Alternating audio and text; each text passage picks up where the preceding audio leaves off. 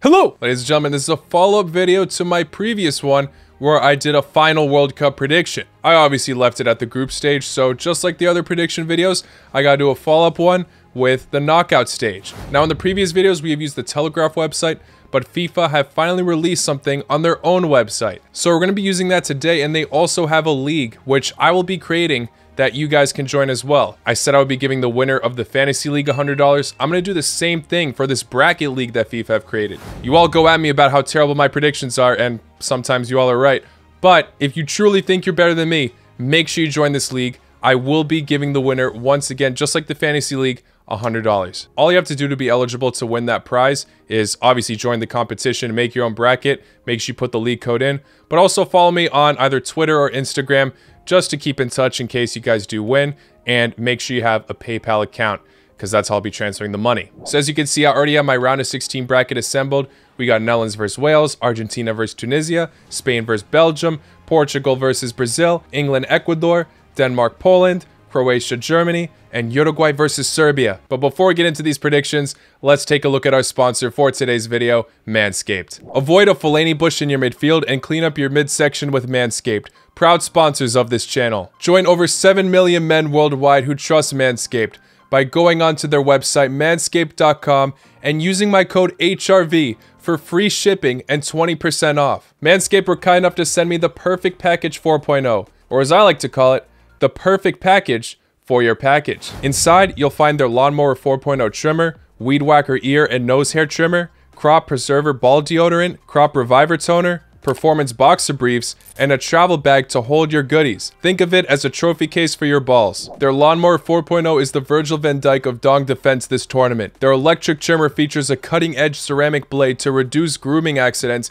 thanks to their advanced skin-safe technology. It also gives you the ability to turn on the 4000K LED spotlight on and off when needed for a more precise shave, plus it's waterproof. The Weed Whacker helps you chop off your worst weeds in your nose or ear. This nose and ear hair trimmer uses a 9,000 RPM motor-powered 360-degree rotary dual blade system to provide proprietary skin-safe technology, which helps prevent snags and tugs in those delicate holes. Can't forget about Manscaped's liquid formations. The Crop Preserver ball deodorant and Crop Reviver toner spray are like watching the beautiful game. You can't live without it. Get 20% off and free shipping with the code HRV at manscaped.com. That's 20% off and free shipping when you go to manscaped.com and use my code HRV. Be thankful for the best gift of them all, from Manscaped to hit the target and shore up your D this football-filled holiday season. Your balls will thank you. So we're already starting big. Netherlands versus Wales.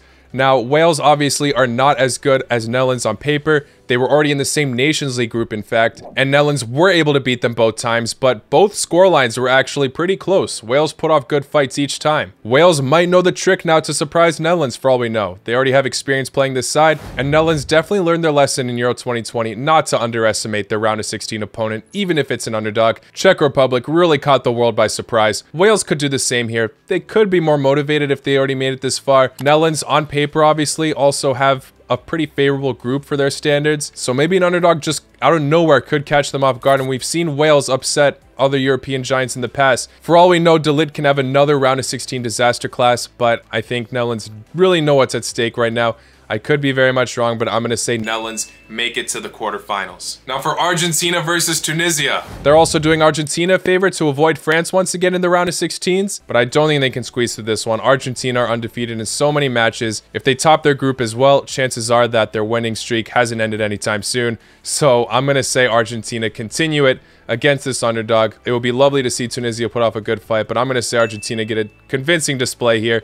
They make it to the quarterfinals. I'm pretty sure I had that Netherlands versus Argentina quarterfinal matchup in every single video because I always had them going first in both their groups. But let's see if the rest changes. Spain versus Belgium.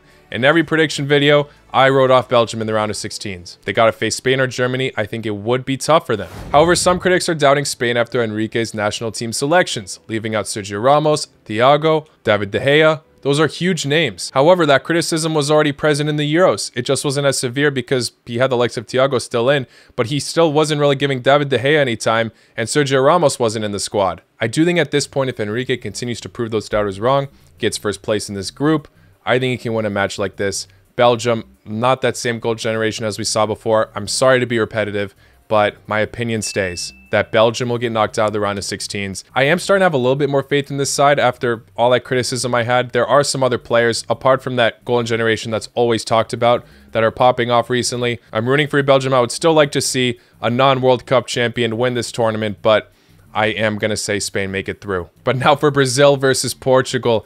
I did Portugal dirty last time, getting them knocked down the round of 16s after topping their World Cup group, and I had them getting knocked out to Serbia, getting disappointed by this side once again. But now they're coming up against the World Cup favorite for so many. Brazil probably has the most complete side at this World Cup. I think the only position they kind of lack is their fullbacks, but even then, in that department, Portugal are definitely better. And you can argue that a lot of their players will be difference makers in this matchup. But what do I think is setting back that talent from rising to the occasion? I've said it so many times. Their manager, Santos. To be fair, Brazil's manager, Chichi, also gets some criticism, but I do think the squad Brazil possess can overweigh Santos' flaws. Therefore, I'm sorry, Portugal. You know what? Genuinely prove me wrong. I would love to see Portugal have a deep run if they were on this side in the bracket.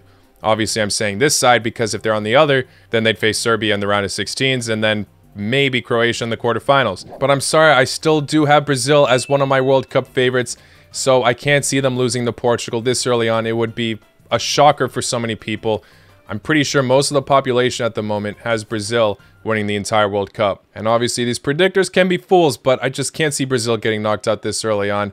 I'm saying they make it to the quarterfinals. They'll face Spain next. But that other side of the bracket, it's extremely exciting because it's actually pretty similar to 2018. Apart from England and Germany, most people consider these other teams either dark horses or underdogs in this tournament. So will those European giants get upset? First off, England versus Ecuador.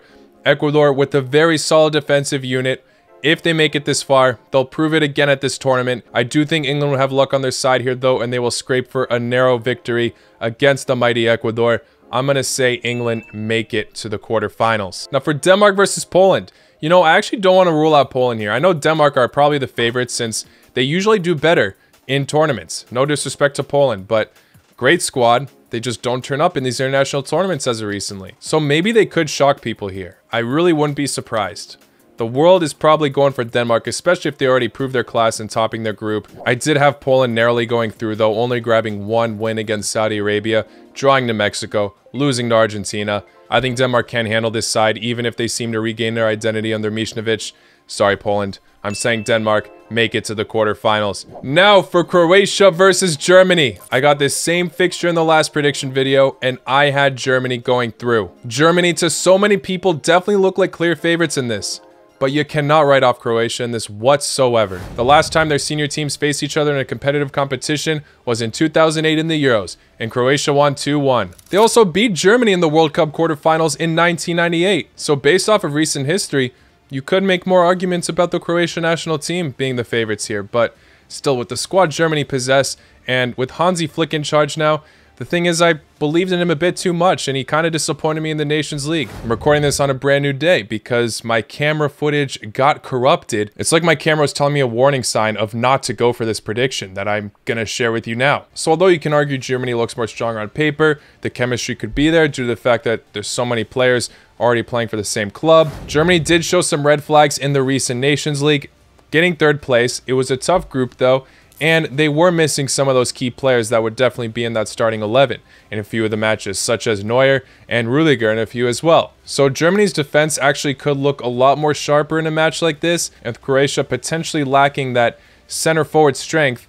Maybe Levi can pop off at this point, but we obviously don't know if Dalic will be selecting him consistently. It really is a tough one to call. If you're going to base it off of recent form though, Croatia have been the better team. It would be a quote-unquote upset if Croatia go through, but I genuinely think people shouldn't be so surprised if it happens. And it's kind of crazy because in my last prediction video, I believe I backed Germany to make it all the way to the final. And in my very first prediction video, they were my favorites to win the tournament. I had so much belief in this side under Hansi Flick. Am I going to go for Croatia winning for the third time ever since becoming an independent nation against Germany in a major competition? No matter what I say, I'm going to get hate for this. I'm going to get from the Croatians, you got to be more hopeful in our side. And then I'm going to get from Germans, you're just being an absolute biased idiot. Now, I actually really rate the German side, so it's been unfortunate to see us playing them this early on. But at the same time, I am supposed to be going to this match, and I've never seen the German national team play before, so I would definitely be treated, even if we lose. Hopefully it would be narrow if we lose, but I think Croatia might be able to escape against Germany. This could literally be Croatia's biggest obstacle in knockouts. It's actually similar to England. England Euro 2020 had to face Germany in the round of 16s. Once they won that, their fans were very confident they could make it to the final, and they were right. So if I go for Croatia here, I'm warning you, I might go all out with them. I'm genuinely torn about this. I would not be surprised if Germany are the ones to go through. Fantastic side. However, and no, I'm not confident about this, but I'm gonna go for Croatia to make it through to the quarterfinals once again. If this matchup comes true and I get this wrong, then the technology gods have really been trying to give me a sign here, because I'm telling you, my camera footage really got corrupt right when I gave this prediction. So we're gonna go for it, Drugovi. These are two potential finalist teams though, like I said.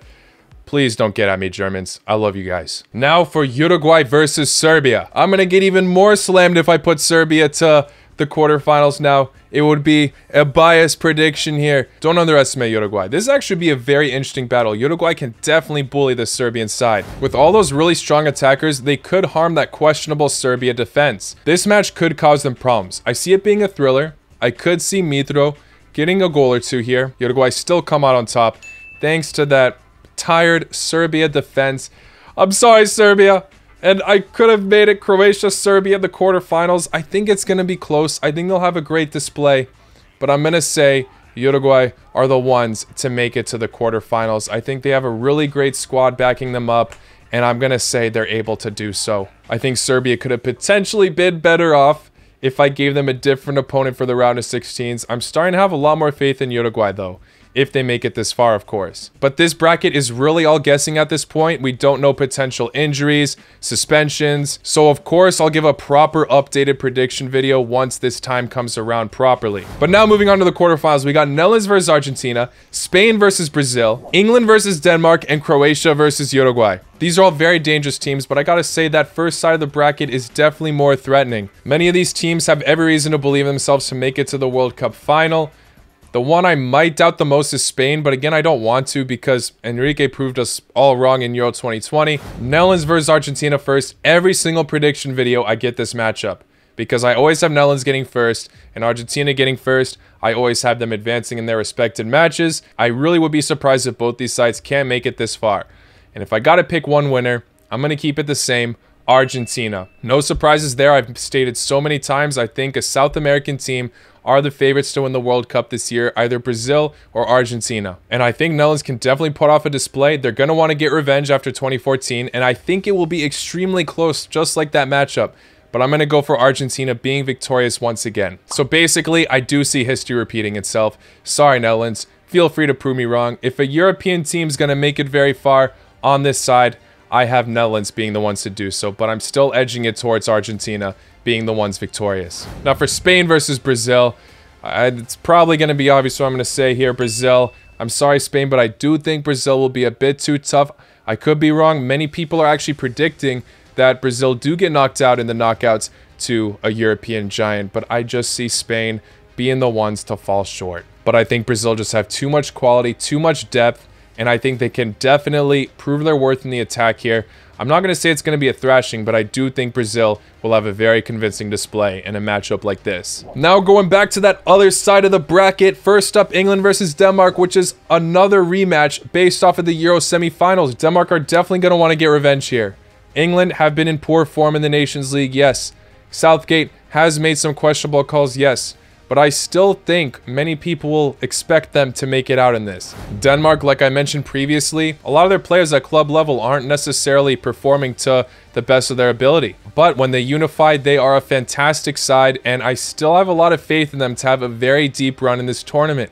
I don't know about making it all the way to the final, but I'm going to say if this matchup were to happen, I would arguably go for Denmark here. I could see them being very determined to get revenge. They're not playing at Wembley anymore. I know that's not necessarily a game changer, but still, I think Denmark could be victorious. Again, this is really just a guessing game because I really don't know injuries, suspensions, momentum throughout this tournament. This is all a mystery. And of course, we don't even know if this matchup's going to happen. But if it does, for now, I could change my mind. I'm going to say Denmark make it to the semifinals and England get cut off short in the quarters. Now for Croatia versus Uruguay, this is really a flip of a coin. I don't think we've ever seen this matchup happen in history. Please correct me if I'm wrong. I feel like I should know this, but this is an absolute toss-up, along with everything I mentioned earlier that we don't know at this point. Also, we have no history or evidence about how these teams are going to rack up against each other. Croatia's road to the final last time was always against another European team, so it could throw them off that they're playing a South American one. Or they could absolutely dominate them like they did against Argentina in 2018. I'll say Croatia win that midfield battle,